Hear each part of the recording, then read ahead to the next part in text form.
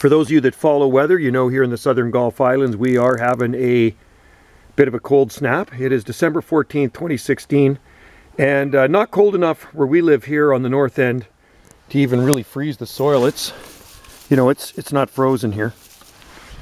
It's soft still, so it's up above freezing today, but only by a couple of degrees. But this is what I do to overwinter our nursery stock. In here, in these cold frames, unheated cold frames, we have about 2,000 size Trachycarpus fortunei and hybrid liners in 2.5 inch pots.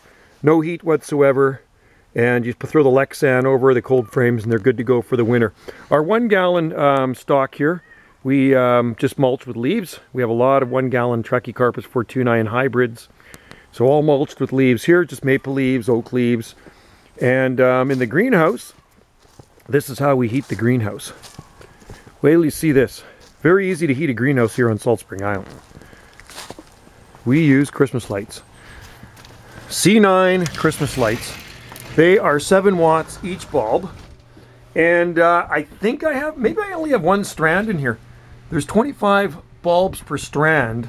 1, 2, 3, 4, 5, 6, 7, 8, 9, 10, 11, 12. You know what? There's only actually 1.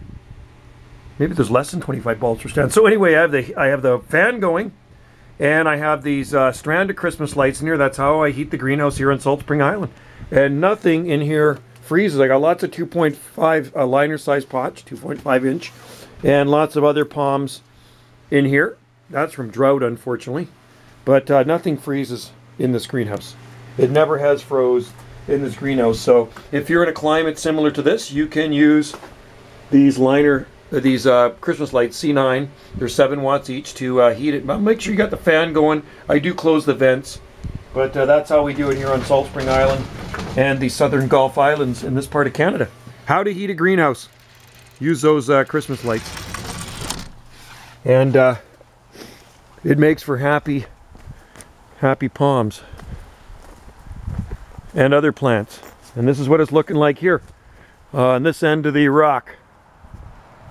It's green, and there's lots of areas on our island that have a pretty good dumping of snow, but like I say, there's many other areas that have none, and this is one of them here. What we did get last week melted away, so there's remnant there. A little bit here on the edge, but it's snowless here. Anyway, try that. Try those C9 lights. 8x12 glass greenhouse. Works awesome. Keeps it above freezing in here. That's all we need to do. And it went down to -2 last night Celsius, so that's pretty cold. All right. Thanks for watching.